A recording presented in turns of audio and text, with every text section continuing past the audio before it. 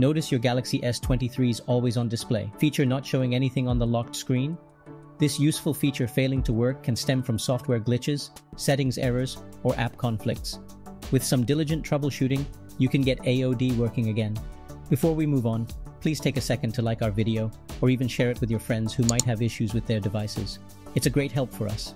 Now let's jump right into our tips. First solution: adjust the display timeout setting. When using always-on display, it is important to make sure that the display timeout is set to a sufficient amount of time.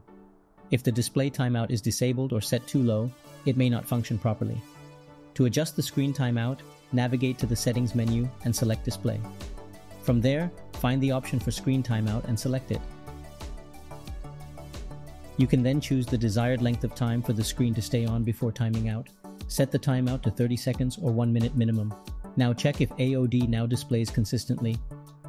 Second solution: toggle AOD off and back on. Toggling the AOD switch off and on again can help reset the feature if it's not working properly. This can sometimes clear up any temporary glitches or issues. To toggle AOD, first, go to the settings menu. From there, select lock screen and then choose always on display. Disable always on display and wait a few seconds, then enable it again. Also make sure that show always is selected until you're finished troubleshooting the problem. Verify that AOD is now working as intended, because if still not, then move on to the next solution. Third solution: update the software.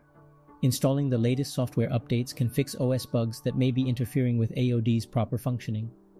To update the software, simply navigate to the settings menu on your device and select software update. Tap download and install to get pending updates. Follow the on-screen instructions to complete the installation and check if AOD works after the software is updated.